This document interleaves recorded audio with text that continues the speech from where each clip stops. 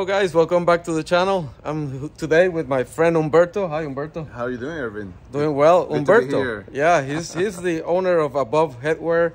He's been sponsoring some of my videos in the past. Make sure you follow them. I'm gonna put their information down below for very high quality headwear. But today we're here because he bought a fantastic vehicle. Very excited about it. Very excited. We're gonna cover everything about the vehicle. It's a 2024 Kia Telluride in some sort of a gray. It looks like a Audi Nardo gray color, but anyway, we're gonna go out for lunch and then I'm gonna interview him on the driving experience, and we're gonna look at some of the great features of the car, and then we're gonna do a walk around. This is a fantastic car and you're gonna learn everything about it. All right, Yes. let's go. Check it out. All right, but first I want to thank our sponsor, Rolls-Royce Motor Cars of Raleigh. Come visit Rolls-Royce Motor Cars of Raleigh. They provide the Carolinas with a pristine collection of Rolls-Royce models and unforgettable service.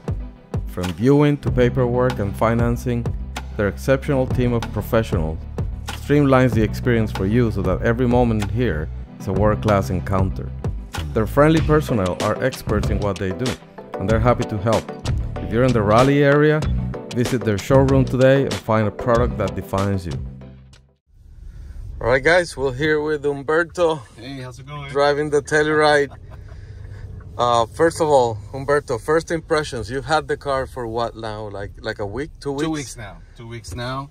I mean, amazing experience.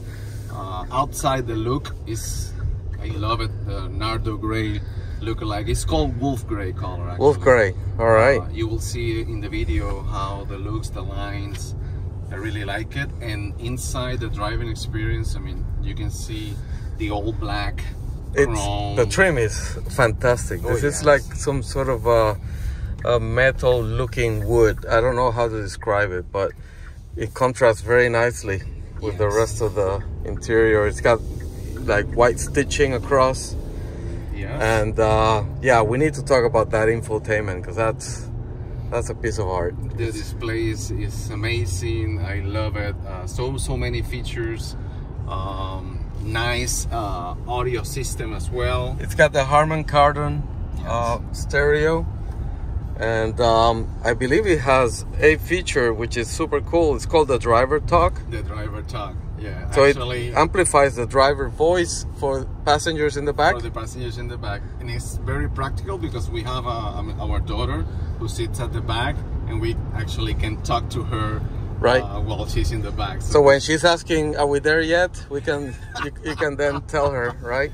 Exactly. That's super cool. The other thing I like about this is they kept buttons, right? Yeah. I'm a big fan of having actual physical buttons, not just screens for air conditioning and like many cars do these days. I like the combination of buttons and then the screen. Correct. Which has a lot of touchscreen capability. That's super cool. So you have the technology of nowadays, and then you said, like you said, the buttons of old school, actually very exotic cars, right? Like the Mercedes and the Audis of the world. No, it looks very rich in here. So this is considered a mid-size SUV. Yes. Even though it's 3 rows, right? So. 3 rows. And I think if we want to talk about the engine, this is a V6 all-wheel drive, right? All-wheel drive. So which trim is this one? This is the SX Pro line. The second highest trim available in the Kia Telluride. And what is different from the other trims mostly? It's like you said, all-wheel drive, and then another features like it's not panoramic but dual. Sunroof? Sunroof. Oh yeah, one in the back and one in the front? Correct. Oh, that's cool. What else? The stitching, the seats, stitching, leather. Yeah. So yeah, and the power, obviously. It's 291 horsepower. 291 horsepower, so which is way more than enough. And actually this car, with that horsepower, it can actually tow 5,500 pounds. Yeah. So you can have a boat and tow it with your Telluride. Correct. And very nicely. So it's very powerful too. So that's great. Let's talk a little bit about the touchscreen, right? It's 12.3 inches, I believe. And it has CarPlay. Look at the display. I mean, the colors. It's like a nice Miami Heat new branding right. colors. And I apologize for the movement because we're driving, but yeah, it's got Apple CarPlay, Android Auto, right? I believe it's got onboard Wi-Fi, so you can have your own Wi-Fi spot in here. Yes. Yeah, which is great. You can see here it has the Kia Connect also, which is the app. Oh, we have to take a look at that when we get to the restaurant. Maybe we take some video of the app. For me, that was very, very practical and impressive. I mean, you can turn off and off the car from the outside, as well as a 360 camera from the same app. Adjust the climate from the app. From the app, and you can turn the car on remotely, right? And adjust your air conditioning and have it ready in the summer. Oh yeah. So when you get in the car or in the winter, to adjust the heat on the seats, right?